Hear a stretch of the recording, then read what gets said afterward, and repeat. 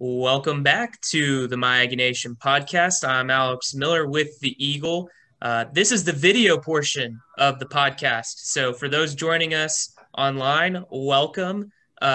Over here is Travis L. Brown. He is with the Eagle, covering all things Texas A&M sports.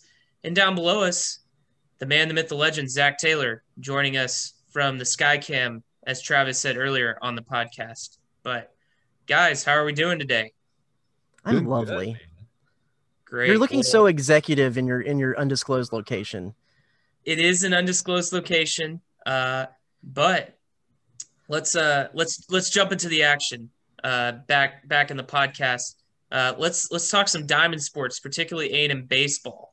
The last time we were on the podcast, we discussed how A&M was kind of getting into this stretch where they really needed to win some games.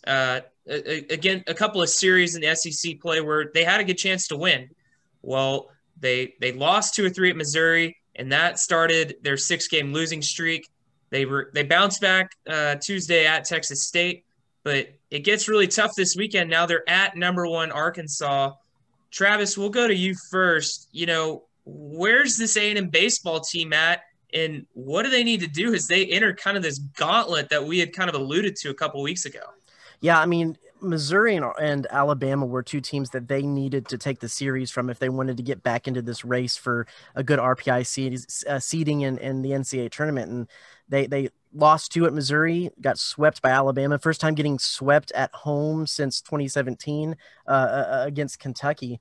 And it was all a part of a 6-game losing streak, which was the longest skid that they've had since 2008. Interestingly enough, though, just on a side note, they had actually lost 8 straight games in 2008, but still made it to a super regional. They were all at the end of the season, and it included 2 games of the Big 12 tournament back then. But that being said, they're going to need a lot more go in their favor this year if they're going to try to get back into RPI contention. I believe the last time I looked, they were like at 127 right now. It could have changed a little bit. That was yesterday, but yeah, this is a pretty historical losing streak. They if you look at some of the stats on it, during that 6-game skid, A&M was batting 198 with 18 RBIs in through the 6 games. And then the staff's ERA was 6.35 with 24 walks and 14 hit batters.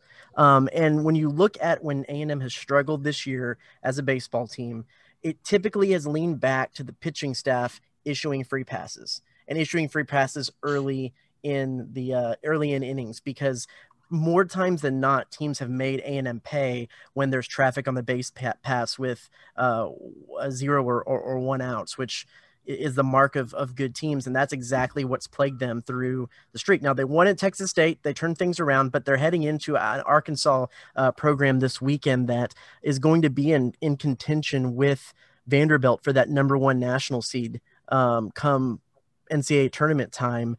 And they're not looking to lose any games, especially to an A&M team that has an RPI that low with the goals and aspirations they have ahead come postseason. So it's been a weird couple of weeks. Zach, what have you seen from this team?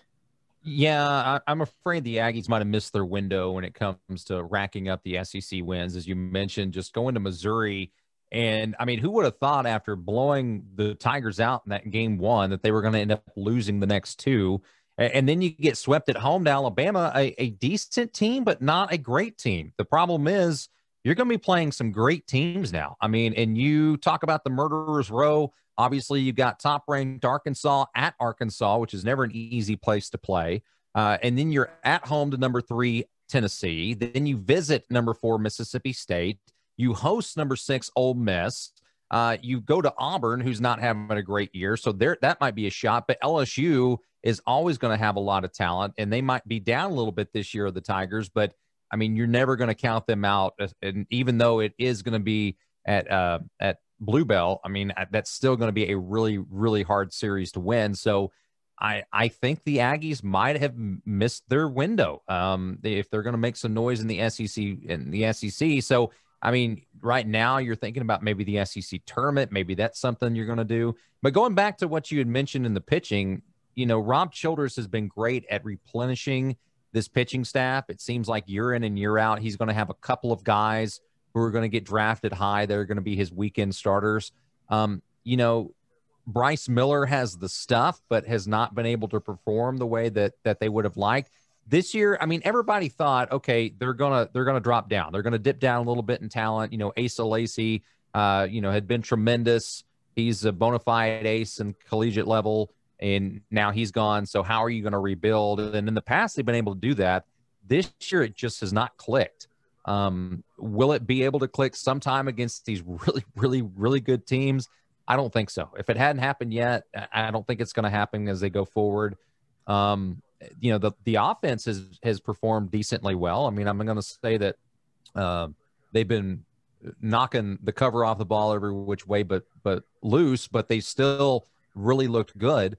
But the pitching is, as strange as it is to say, especially about an Aggie team, the pitching just really hadn't been there. And yeah, as I go back to, I think it might be a little too late, because even if you do play really good ball against these teams, you could still drop 2 out of 3. Offensively, this isn't 2019. I know we've talked about this before. 2019, the year they went to the Morgantown Regional, and they went through a really dry spell through the SEC tournament hitting wise. They even admitted themselves leading up to that the pitchers knew they were going to have to win these games, and there was a lot riding on those arms to keep the score low because the offense just wasn't going to produce. That was a bad offense. This offense can produce runs. And, when you look at like the Friday night game in Florida, they scored 4 runs, I believe. 4 runs is enough to win you a Friday night SEC ball game. It's just the pitching, and you nailed it with the starting pitchers, because, I thought that Bryce Miller was going to be a great ace. I thought Jonathan Childress might have slid into that number 2 role over Dustin Signs, because he looked like a little bit of a world beater at the end of last season when he came back and the start, and that he had that stuff. Well, I think he's been experiencing a little bit of dead arm, and he's moved his way back into the bullpen because he can't find that consistency. Dustin Signs has been about the only consistent starting arm, and you can even argue Nathan Detmer, from what he's been able to do, has been pretty darn consistent. But the difference with this team in years past is that Rob Childress doesn't have a bullpen. He has about 3 arms in that bullpen that he can somewhat rely on, and Chandler Josewalk, Alex Majors, and Mason Ornelas. And even at times, those guys have been shaky, and so he's having to overuse those 3 guys, especially Chandler Josewalk, in throwing Tuesdays and twice on the weekends. And it'll be interesting to see if his arm can maintain that kind of workload through the season, because you talk about, if the only way to postseason is in the SEC tournament, the way that you win those tournaments is with pitching and pitching depth. And I don't know that they have the pitching depth to make a run through a tournament like that, because they don't really have the pitching depth to make it through a weekend series. Yeah. I mean, and like I say, it's going to be very telling this weekend. Can they make any kind of noise against Arkansas? I mean, even if you win 1 out of that series, that I think would be a positive. I know that saying a series loss it should never be a positive, but with the way that things have gone recently, if you can take 1, maybe even 2 against the top ranked team at Baum Stadium, you're doing pretty good. So, we'll see, but I mean, especially this year, it seems like the SEC, not going to say that the SEC's never the best conference in baseball year in and year out, but I mean, this year especially, when you look at the top 10, I mean, I already ran down the numbers of the teams that are ranked that A&M is going to be taking on. It really is a murderer's row. You could have 5 SEC national seeds this year, easily. Going into that top 16 of the NCAA tournament. Other thing to look at that we will probably discuss and talk about a lot more as we get on the line, but worth noting that head coach Rob Childress' contract is up this June. And so we'll be curious to see how a season like this can affect anything with that position moving forward. But like I said, that's a conversation for a little bit further down the line. Alex, what else you got for us? Yeah, across the way, the A&M softball team, they're hosting Ole Miss this weekend. They run-ruled Sam Houston on Wednesday night. This Ole Miss team's pretty good. And, on Wednesday, I think Cease wrote in a story about how pitcher Mackenzie Herzog, she kind of got a little bit of her mojo back.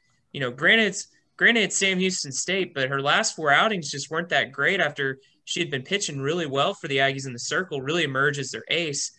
A&M softball, they're 27-11. They're 5-7 in SEC play, but they've only won one series when they swept South Carolina on the road. And so, you look at where A&M's going. They've got a home series against Ole Miss, and then they go on the road at Mississippi State, who I believe is last place. Yeah, they're last place in the conference at 0-9 before they close the regular season with series against Kentucky and Florida, who are both easily in contention for national seeds, or top 16 at least, especially Florida. But, this is kind of a big 2-week stretch for the A&M softball team to kind of make a move forward, try and get some momentum as they approach the end of their regular season. It'll be interesting to see because the NCAA announced that both baseball and softball are going to have kind of fixed regional sites predetermined because of COVID. It'll be interesting to see if softball put in a bid to host, because you typically in years past, you get to host by merit. But this might be a year that facilities, the ability to socially distanced, have socially distanced areas for people to warm up, the fact that A&M has 2 fields that you can social distance for, if they would put in a bid and if they would get it, even if they necessarily weren't in that regional hosting bracket, that'll be something interesting to look at. Yeah, and looking at the RPI, A&M's 37th right now in softball RPI. I mean, definitely chances to move up. You sweep a series, you win 2 or 3 the next few weeks, go in, try and take a series against Kentucky, Florida. I mean, A&M can move its way up into that hosting contention. And yeah, I mean, Davis Diamond's one of the newest, brightest stadiums in the country. It's kind of an ideal place to kind of, if you wanted to put a predetermined site at hosting for the NCAA tournament. Yeah, you're not going to find a lot of stadiums that have, as many seats, especially in the softball realm as Davis Diamond does. And yeah, I didn't even think about that, Travis, but what you mentioned with the 2 fields, because you still have the old Aggie softball complex that you can play some games at possibly if you need to. If you're worried about fans going in and out, that's going to give you more time to clean things up a little bit. It's obviously not going to be on the same level as Davis would, but you can still play games there. It's still the same, close to the same dimensions and everything else. I got to looking, guys, on here and just wondering, because these 2 teams have been year in, year out, they're in the talks. They're going in an NCAA tournament. It's almost a no-brainer, I would venture to say, because of how often they go. So not counting last year, softball, can y'all tell me when the last time was that Aggie softball missed an NCAA tournament? Are they on a 14 straight streak? Longer than that, I believe. If you're not counting last year. I was going to guess 03 or 04. 2001. 2001. Okay. Is the last time that Aggie softball did not make it to an NCAA regional. And then for baseball, it was 2006. And that was Childress' first year, correct? Correct. Mm-hmm. That was Rob Childress' that is a 13-year streak. Yeah. Consecutive so streak. Every year but one, Rob Childress has led the Aggies to an NCAA tournament appearance. Let's see what the current RPI is on A&M baseball. What'd you say? Softball was 27, Alex? 37. 37. As long as you win series, 37 you're in. That's you shouldn't have to worry there, especially with the amount of I mean, what was it? There was years where every single SEC team got in the tournament, or was it all but one? I think a couple of years ago. Yeah. I think it was 2019, I guess. So A&M, their RPI improved with a little bit with that win over Texas State to 115, but that's still well out of the realm of where they need to be able to be in. You're talking Sam Houston? Contention. Yeah, Sam Houston. They lost to Texas State. Oh, we're talking baseball now, Zach. I'm baseball. Sorry. Yeah, baseball. Sorry, I blame myself for that because I flipped it back and forth between the two, so I confused myself. So I shifted over to baseball. That's right. Softball's got what, 37? Is that what you said, Alex? Yes. Okay. It's just crazy with the fact that, like projected preseason RPI, A&M was ranked 13, and now they've dropped to 115. They had a low of 127 week 4 in RPI, week 2 after losing to Xavier, they were 148. So they went from 13 to 148 in the first week and with Xavier, and have kind of been in an uphill battle since. After beating Texas, they got worked their way back up to 60, but the losing streak has not helped them RPI wise. Now, granted, and again, this isn't necessarily an argument for baseball, but this is something that even you can point to soccer that we talked about. RPI is not necessarily going to be such a strong factor in any of these sports committees making these tournaments. It's something that Bird Kuhn at volleyball talked a lot about as well, because some schools are playing conference only. Some schools are playing that they can play some non-conference and not. And if you're a school in a good conference that's playing conference only, your RPI is just naturally going to be better. And or if you're playing conference only and you're in a group of 5 conference, you might not even have a chance to raise your RPI because you're not going to play any quadrant 1 or 2 teams potentially. Right. So the committees have to look and evaluate a little bit more by eye test this year, because that RPI is a little bit misjudging, since some programs won't have the opportunity to schedule higher RPI teams if their conferences don't allow, or some will only play high RPI teams. Therefore, that'll skew the numbers in favor of them. Yeah, and not saying that non-Power 5s can't be on television or a stream, but obviously Power 5s, at least when it comes to the Diamond Sports, are more readily available on the 4-letter network and places that folks can watch them. So, yeah, I mean, COVID, even though teams are playing right now, COVID is still making a huge impact, obviously, on the fans and everything that goes along with the COVID-19 protocols, but also in the postseason. That dovetails into something else that I've been interested in and wanted to talk about a little bit. And that's now that immunizations for COVID-19 are opened up to everybody 18 and older in the state of Texas, that seems to be the key towards bringing back a more normal college athletic seasons, where you're not having to worry about, well, it's 2 days before a game. Is this game going to happen? Are we going to have to quarantine? What's going on with that? Immunizations seem to be the way to make that happen. I know there is some kind of company policy legalese with a lot of these coaches saying, well, it's certainly up to the players to make that choice for themselves, which good, that is a health decision.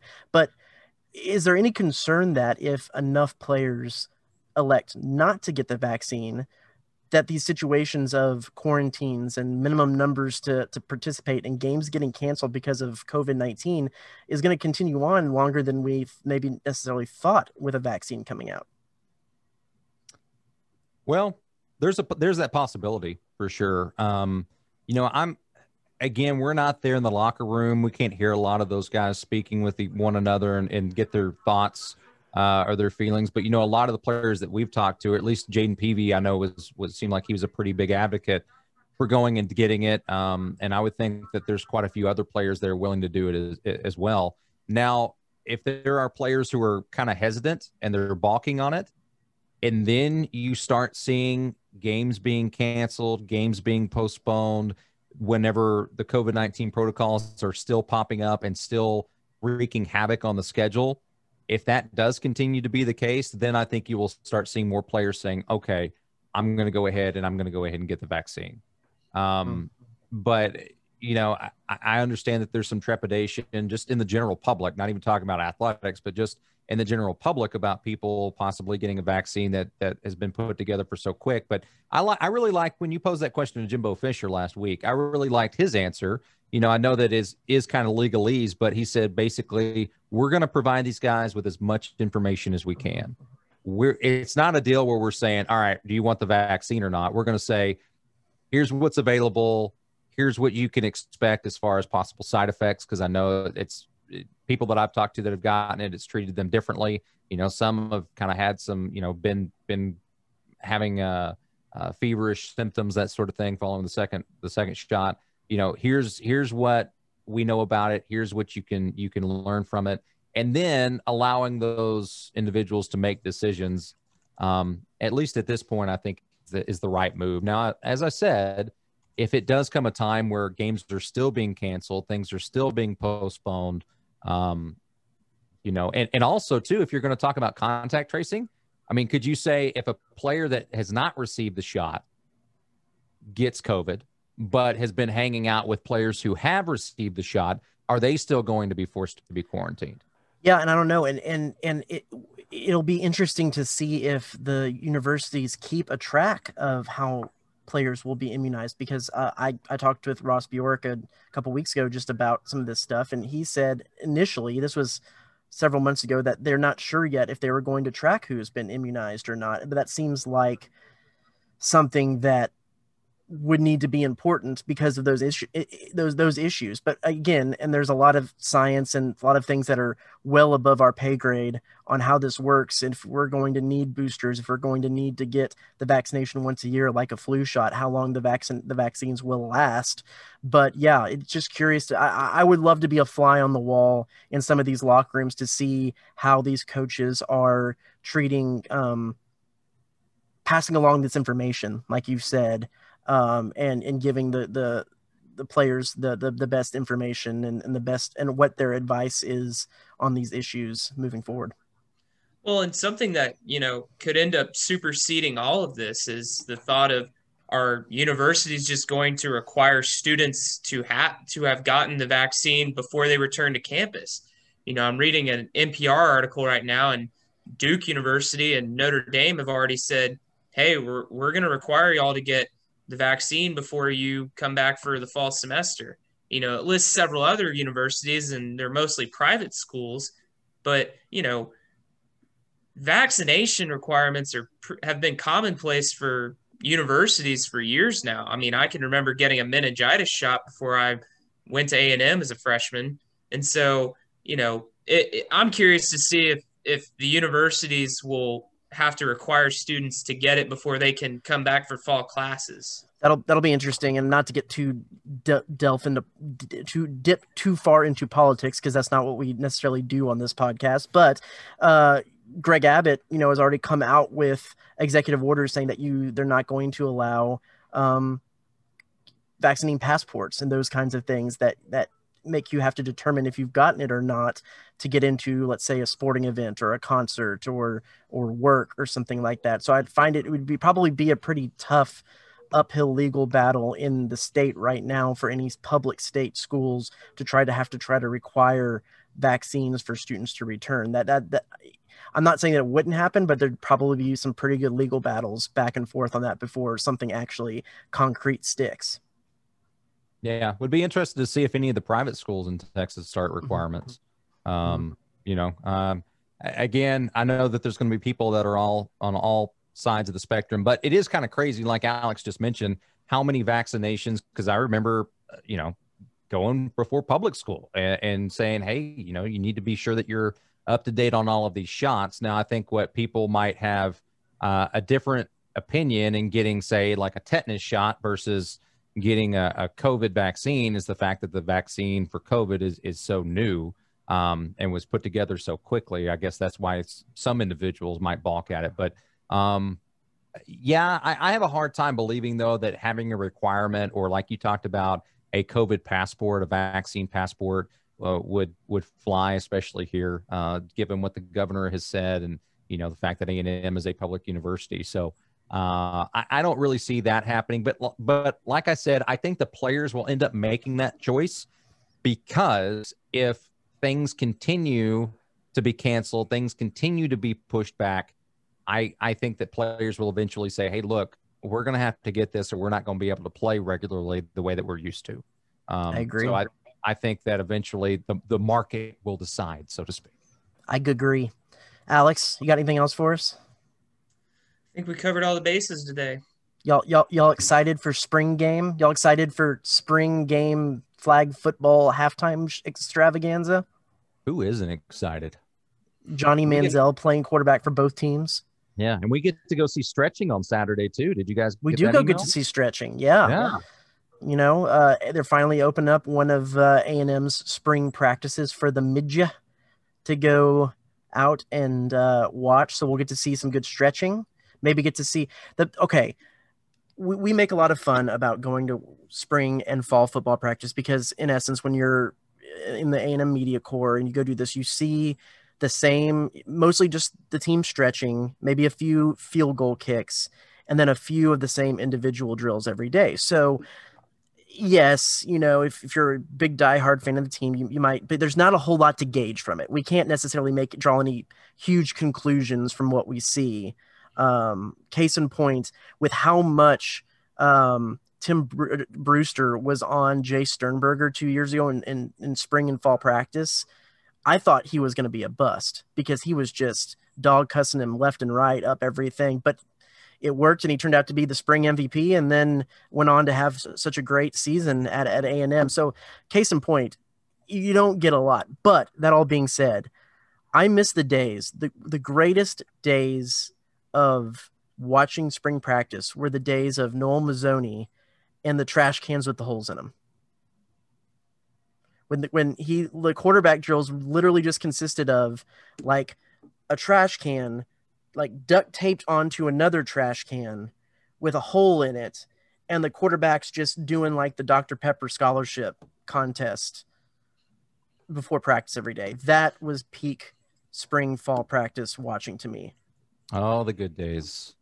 Good days. Is there a drill or a part that just really sticks out to you that this is the epitome? This is what makes this spring and fall practice.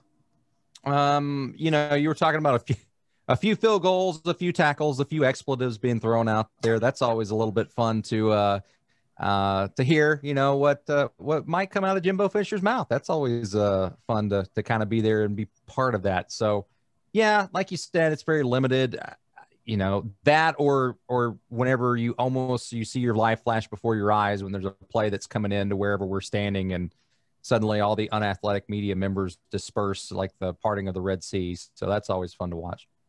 Hey, I will say this though. This is the first time that A&M has opened up practice to the media since A&M didn't do fall or spring practice last year. They didn't open it up fall last year. So this is the first time in a year and a half that we will have been able to go. Fall of 2019. It's been too long, boys. It's been a long time, and it's hard for us to cover the team. Like we said, we're not in the locker room. We haven't been around the players as much as we normally are. And so hopefully this is a step forward, getting back to normal as far as access is concerned, and providing as good of content as we can provide with the access we're given. So he's so youthful and unjaded, Zach. So youthful, so bright-eyed. The world is still his oyster. He just doesn't get it yet. Yeah. No, I agree with you, Alex. That is very true. Robert Stetson is 35, guys. Just keep that in mind. That's what it's done to him. Yes, exactly. That each year the bill of his hat grows longer. With each spring and fall practice, he has to endure the bill of his hat. His Sandlot hat. Yes. Pretty sure he's that kid. Yes. He is that kid. Well, yeah. Lots of fun to be had as we watch socially distanced spring football, get an idea of what we're going to pontificate on for the next 3 months with seeing, 15 minutes of quarterbacks throwing, who has the stronger arm, who can hit the most trash cans. I wish that was still a thing. That is not always indicative because everybody would have said Nick Starkel had the stronger arm than Kellen Mond. Mm-hmm. We know how that worked out. Well, and everyone probably would have said Nick Starkel had a stronger arm than Trevor Knight. Yep. Because I think that was the Trevor Knight year was the Dr. Pepper contest trash can holes. Anyway, well, I do miss Mazzoni. Yeah, remember that one time on the podcast when we tried to do bits? One time on the podcast, yes, we did. Yes, bits, where we just basically played Noel Mazzoni bits. We played his jokes with a laugh track and called it the College Station Comedy Club or something. Yeah. That was in the podcast infancy. I believe I still have some of those. Those were the good old days. Well, I don't actually think those made it over to the conversion to Apple Podcasts, so maybe it's gone and lost forever.